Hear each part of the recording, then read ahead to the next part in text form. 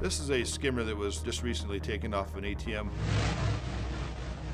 This is more of a two-piece skimmer. This first piece is the cap that goes over the card reader where you insert your card in here. Same exact cap that's on the ATM that this was removed from, so it blends right in. And on the back here, you'll see the inner workings of the skimmer.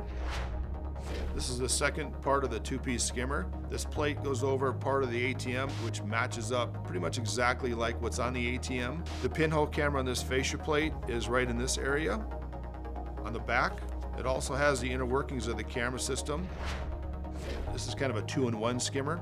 This is just a basic plate that goes over that reads the card. It's got a pinhole camera down at the bottom, so as you're inserting your card, it's triggering in that camera. It's watching you punch in your PIN code. And then the back here is the camera and the inner workings of the skimmer with the memory chip.